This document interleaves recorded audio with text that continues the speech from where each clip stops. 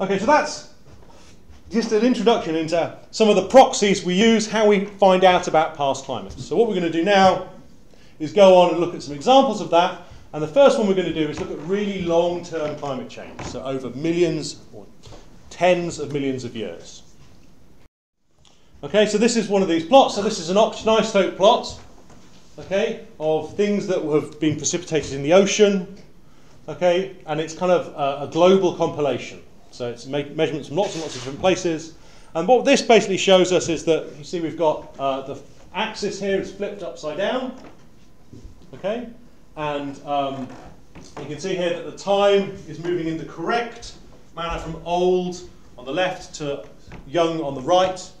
So quite often geologists plot this the other way around because they want the numbers to increase, okay, because that's the way Excel plots numbers. But this is the correct physical way of measuring time when time proceeds to this way. But what we can see here is that throughout geological time we've gone through cold periods. So we're in a cold period at the moment. Okay, we've got ice sheets at the poles. You go back in geological time, there are some places where it was a lot warmer. So this was kind of like the end of the Cretaceous, when like dinosaurs were kind of like having a big party thing. Oh, it's going to be fine. And then there were colder periods, warmer periods, and we went through these cycles of cold and warm periods. Okay. So one of the questions is, what is driving these really long-term changes in the state of the Earth's climate? Okay. And this is important because, you know, whether we have a climate that stays kind of like cold or stays warm or oscillates from one state to another is important for basically changing the environmental conditions, which is important for driving things like evolution, which you might have covered previously. Okay, so one of the hypotheses is related to continental drift. So you should have done something about how kind of like the continental plates move around in Earth dynamics. And the thing here is that if you have continents that are on or near the poles, okay, it's easier to build up a large ice sheet. And the reason that is because the continents are basically, the land is higher up, and the higher up you go in the atmosphere, the colder it gets. Okay, so that means that it makes those regions, essentially the surface of the Earth in those regions, colder, and it would allow you to build up ice sheets. Okay, so we've come up with now a hypothesis, which is that when the continents were over the poles, so this is basically a paleogeomagnetic kind of like reconstruction of where the pole was. When those are over the poles, we should have the cold periods. Okay, so we can actually go through and test this hypothesis. So this is kind of like, we can look at the late Carboniferous. So this is one of the cold periods, and we can see that we've got an ice sheet. So it's kind of like a cold period, and we've got continents that's kind of over the South Pole here. And if you look up at the late Jurassic, which is one of the warm periods, you can see that the pole is not really covered by a continent. Okay, there's a little bit up in the north, but not much. Okay, so this kind of fits our hypothesis. So the Jurassic is warm, late Carboniferous is very cold. It's not cold for us because we're kind of like in here somewhere, right? Or over here. Okay, so we're in the equator. So just think about if we found some rocks and measured the proxy from Scotland, we'd think it was very warm, but in fact the whole globe is cold. Okay, so that's great. So that means that we've got a theory which we can show kind of like works, but we have another yeah but here. We could go to another time. Okay, so this is the Eocene. This is one of the warmer periods of geological history, and we have big continents over the pole. Okay, we have a little bit of an ice cap, but okay, we have a very warm world. So this is a case where it doesn't meet our expectations. Our hypothesis has. Okay, so we could go through a whole bunch of different times in geological past and say, well, do we get big ice sheets? Okay, and are the continents on the poles? Okay, so if this matches this, then our hypothesis is good to go. And that works in some places, but not others. So that means there must be other things that are controlling whether it's hot or cold. Okay, so we've got our equation here.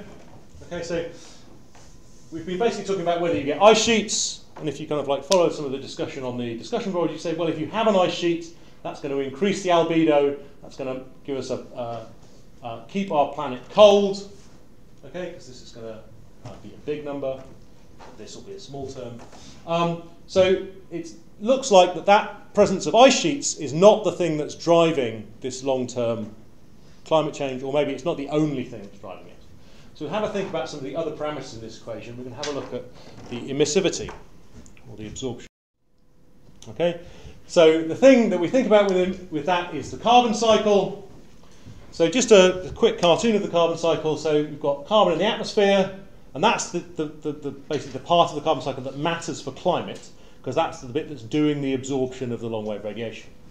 But it's actually a small component of the climate system compared to where the other carbon sources, the deep ocean, it's got loads of carbon in the deep ocean. Okay, rocks have got almost an infinite amount of carbon.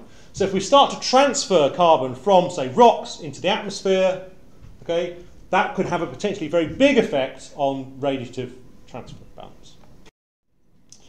Okay, so we could start to try and kind of like understand all of these different fluxes and whatnot.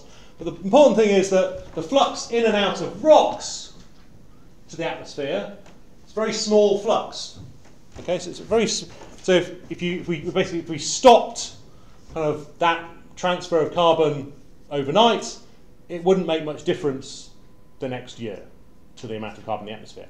But over very long geological timeframes, these small fluxes can make a very big difference. Okay, so this is what we're going to be talking about for the rest of the lecture, is this how we transfer carbon from minerals into the atmosphere. And if you've watched the video, many of you did not watch the video. If you watch the video, this will become easier. This is basically the ultimate message, is that when you do kind of weathering of rocks, that is a series of chemical reactions that ultimately takes carbon dioxide out of the atmosphere, okay? And then you have some weathering reactions that happen that cause some ions to form, okay, including ones that contain carbon, and those ions go into the ocean, okay, and then stuff happens, okay. So this is not entirely complete, because when calcium carbonate precipitates out to the ocean, we actually release some CO2 back into the atmosphere, okay. And if you watch the video, this will explain why. So the reason I made the video is because I noticed that this slide here was horrendous to look at if you don't know lots about chemistry. So if you don't know lots about chemistry, watch the video. But essentially, we've got three things to think about here. Carbon dioxide isn't just CO2. Okay, when it basically comes into contact with water, okay, so this is in rain or in rivers or in lakes or anything like that, we form carbonic acid, okay, which releases hydrogen ions. And it turns out that in the ocean particularly, okay, most of the carbon is stored in this form here, this bicarbonate form. Okay, and then the thing about these reactions here is that it really does matter what kind of rock is involved in the weathering. Okay, so if you've got calcium carbonate, that reacts with this acid, okay, and dissolves it. So acid dissolves rock. It's like rock, paper, scissors, that kind of thing. You get these ions formed, and that removes CO2 from the atmosphere. Okay, because this is not a gas. Okay, problem is that when these ions reach the ocean, calcium in the ocean and this bicarbonate react together or precipitate whenever an organism wants to grow a shell. Okay, it produces carbon dioxide. Okay, so the weathering of carbonate rocks does not remove carbon dioxide from the atmosphere. Okay, weathering of silicate rocks, however, and there's these longer equations here, turns out that so this isn't an actual, well, this is a mineral, calcium silicate. This is actually, I think, perovskite, but that's irrelevant. Don't write that down. It's just a chemical approximation for all silicate rocks. Okay, it's kind of similar to a pyroxene, but that's also irrelevant. But when you kind of weather average silicate rocks, for every 1 mole of rocks, you need 2 moles of CO2. When all these elements eventually get to the ocean, you only give out, again, 1 CO2. So there's a net removal of carbon dioxide when you weather silicate rocks, but not when you weather carbonate rocks. So the other thing to point out is that, So the other thing to point out here is that weathering rate, okay, is dependent on the climate. So if you're somewhere where it's very hot, very wet, rocks will weather faster than where it's cold and dry. Okay? So there's basically a climatic effect on the rate of weathering, and also when you kind of start to grow plants. Okay? So the more plants you have, the more soil there will be. Soil basically concentrates carbonic acid into the soil, so that makes the weathering go much higher. Okay, so this is a really important concept, and I'm glad I've made it to this part before the end of the lecture. In this concept of what a feedback is. So if we look at what might happen if the climate got warmer, okay? So if the climate got warmer, okay, we would increase the temperature, right? Kind of self-evident. It would rain more because there'd be more energy in the atmosphere to evaporate water, and we'd probably then get more vegetation, okay? All of these things would increase the amount of chemical weathering, okay? Now, globally, okay, there are both carbonate rocks and silicate rocks. So even if some weathering was happening on carbonate rocks, some would be happening on silicate rocks elsewhere, and we would then remove carbon dioxide from the atmosphere. Okay? Now, that would then make the planet colder. So that basically reduces the initial warming. Okay? So this has had a moderating effect. Okay? So we've basically had an initial change, and then the weathering cycle has basically kind of stopped that change happening to its full extent. Okay? So this is called a negative feedback. Okay? Likewise, if you cool the planet, it will be colder and drier. We'd have less weathering. Okay, so less CO2 would be removed, more would be left in the atmosphere. So that would allow for a little bit of warming to counteract the initial cooling. Okay? So this is opposite to the effect of ice sheets. So with an ice sheet, it gets colder, you have more ice, you have more albedo. Okay? That means the planet reflects more energy out into space using that equation that you should all know. So that would increase the amount of cooling. So that's a positive feedback. So whether it's a positive or a negative feedback, doesn't matter whether it's warming stuff up or cooling it down. It's its effect on moderating or amplifying the initial change. Okay? So looking now at kind of the long-scale carbon cycle, so CO2 comes basically into the atmosphere ultimately from the deep Earth, so mid-ocean ridge spreading and volcanism, that gives CO2 to gases up into the atmosphere. So this can be thought of as a forcing, because this is not dependent on climate at all. So if we start to increase the rate of volcanism, okay, we have more volcanic activity over long geological timescales, this will increase the amount of CO2 in the atmosphere. So this could be something that's driving our long-term climate change. Okay, but what could be reducing CO2 over a long time scale? So one thing to think about is weathering. Now, another thing that can affect weathering, so we said temperature can affect weathering, we said precipitation and the amount of vegetation, that can affect weathering.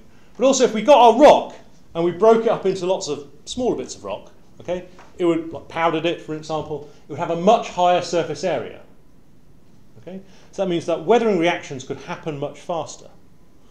Okay? So one way that we can do this kind of geologically is by erosion. So this is actually just the physical breaking up of minerals into smaller bits of mineral-y stuff. Okay, so if we have, and that erosion happens where we have steep slopes, so in mountains, okay, doesn't happen so much in kind of flat-lying areas. So if we have mountain uplift, we have all these kind of processes that happen in geography lectures, and that gives us a much bigger surface area. We increase our weathering rates and we remove CO2 from the atmosphere. So if we have some event that builds an enormous mountain range, okay, that will actually have the effect of cooling the climate. Okay? And that's a climate forcing, because the building of the mountain range has got nothing to do, climate doesn't cause the building of a mountain range. Okay? Well, it does, but that's for like their master's. So this is kind of a nice example here. So this is the early Permian. Okay, so this is kind of a cold period. And as you can see, just after kind of this continent, which I forget the name of, and this continent up here, which I think is another one I forget the name of, but it doesn't really matter. These have just hit each other, okay? Enormous, great big mountain belt, okay? And not only is it an enormous mountain belt, but it's also a mountain belt that's on the equator, okay? Which we know is a warm, wet place, okay? So that means that this mountain range here will be uplifted. We're having lots and lots of chemical weathering because we're grinding up the rock into very small pieces because it's lots of steep slopes. So this is a time that's actually cold. Okay, this is here. This cold bit here. So now we've got weathering and mountain uplift, or mountain uplift and then weathering is maybe one of the drivers that's causing these changes in global temperature. Okay, you can also look at kind of this period up here. Think about that. So this is here now, and actually I think, well, are there many big mountain ranges here that can explain that cooling at the when are we the end of some early Cretaceous? And actually, I mean, there are some. We've got a long mountain range over here, got some mountains over here. So it's possible that this could be causing it, but then it's not really convincing evidence. And I guess we're probably going to have to stop very soon. But I really want you to get the idea that when we're trying to answer questions like this in geology, there's never a convenient right answer. It's really annoying. Okay, there are a number of hypotheses or mechanisms that we can use to explain. It might get cooler because we've got an ice continent over the pole. That might be adding a little bit to the cooling because we can make some ice over that. Or we could have mountain building. Okay, mountain building should cause cooling, but maybe not in every case. Maybe this mountain range here, is basically spread out north-south. Okay, so not much of it is at the equator. Okay, so maybe the grinding up of rock that happens up here and down here doesn't result in that much chemical weathering. Okay, because it's too cold up there. I mean, another thing you might think about with this diagram is that actually, so I mentioned earlier that carbonate weathering, that draws down CO2 out of the atmosphere, but then gives the CO2 back up again into the atmosphere when you precipitate carbonates in the ocean, when you grow shells. Okay? So that is true, but only once those two processes are in balance. Imagine if you did a lot of weathering of carbonate rocks, you draw CO2 in the atmosphere, put that stuff into the ocean, but then it takes millions of years for that to be precipitated out as shells. Okay? So there would be a slight imbalance then, so that carbonate weathering would actually cause some cooling. Now, if you look at this map here, you can see that there are loads and loads of really big, shallow seas all the way around the tropical regions. Okay? So that means that we'll be promoting the formation of shells, of coral skeletons. So we'll be precipitating much more carbonate out of the ocean than we might be at another time in geological time. Okay? So that means that maybe at this time, the input of calcium, the input of bicarbonate into the ocean from weathering is not enough to counteract the removal by precipitation of shells, which means that we'll be actually adding carbon dioxide into the atmosphere at this time. Okay? Which might explain why, although this is a cool period in Earth's history, that immediately following this there was a rapid warm in temperatures. Okay? Because maybe the carbonate production here, so it's kind of counterintuitive. So you're basically, the ocean is connected to the atmosphere. Okay, so CO2 can dissolve between the ocean and the atmosphere, and we're precipitating shells, okay, which are made of carbon, calcium carbonate. We're taking those out of the system, but actually that might be causing the CO2 concentration to rise. Okay, it's weird, but it is in fact true. Okay, so maybe this rise here is because we're precipitating these calcium carbonate and releasing CO2 into the atmosphere. Okay? But there are lots of other competing hypotheses. It could be that we melt that ice sheet for some other reason. Okay? We stop supplying moisture to the southern continents. Okay? So